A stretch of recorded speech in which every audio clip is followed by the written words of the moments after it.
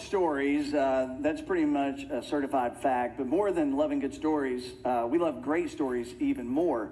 But loving stories is something that makes us uniquely human. We love stories because we are humans. And as long as there have been humans telling stories to other humans. I think back in January, I was reading an article in The Guardian, I think it was, and there was an article about some recent cave paintings that were discovered in Indonesia. And experts date those cave paintings back 45,000+ years ago. And those cave paintings were just another way of telling stories. So we have been telling stories for a really, really long time.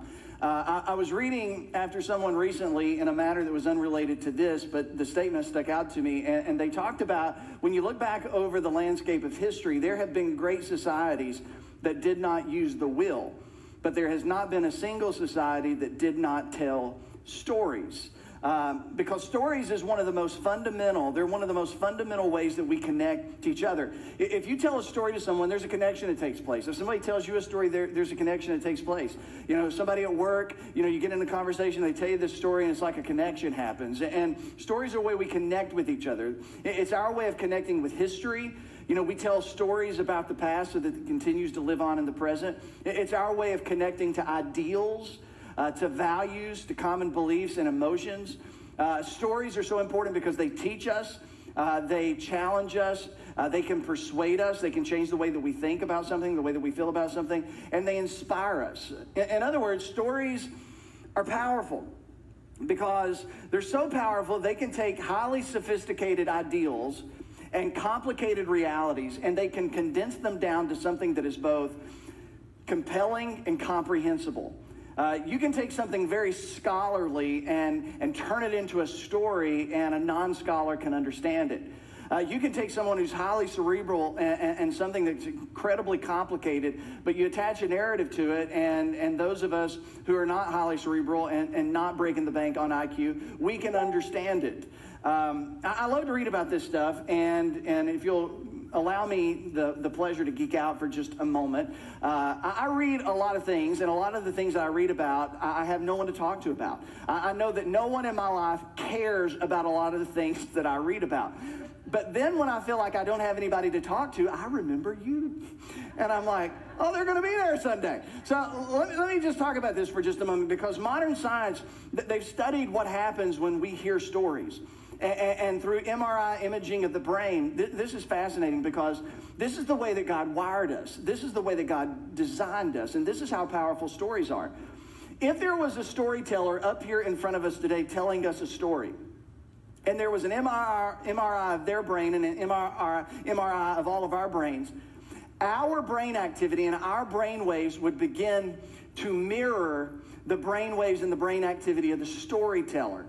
So the storyteller's brain begins to be mirrored by our brain. Our brains literally sync together when we are listening to someone tell a story. And I mean, that is incredibly powerful because it changes the way that we think. It not only changes the way that we think, but your brain and my brain would begin to mirror their brain, because stories move us in a common direction with common thought and common emotion.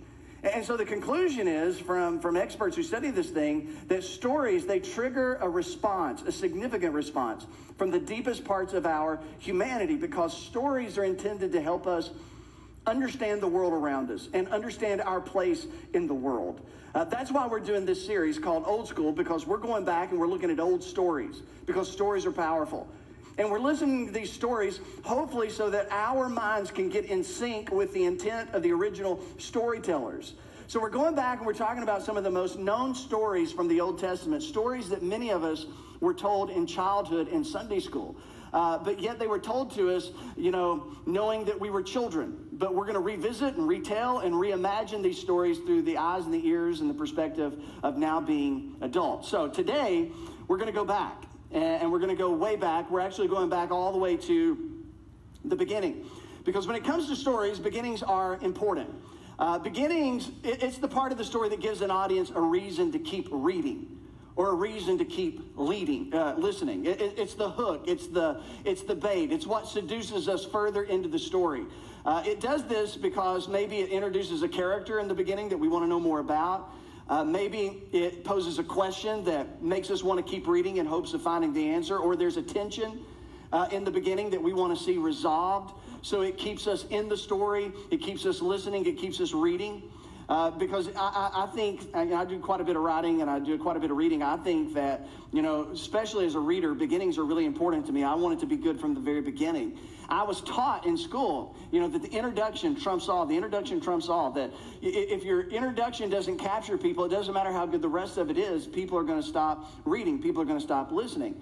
Stephen King, how many of y'all like to read Stephen King's books? Okay, 3 of us. And so maybe you like Stephen King's movies, but he talked about his writing one time, and he talked about how he goes through the writing process, and he said that he has spent weeks and months and even years sometimes writing the beginning paragraph of one of his books, because to get the first paragraph right was what he needed to do in order to open up the door for the rest of the book. So he would sometimes work on the beginning for a year because it took a really good beginning to open the door to the rest of the story.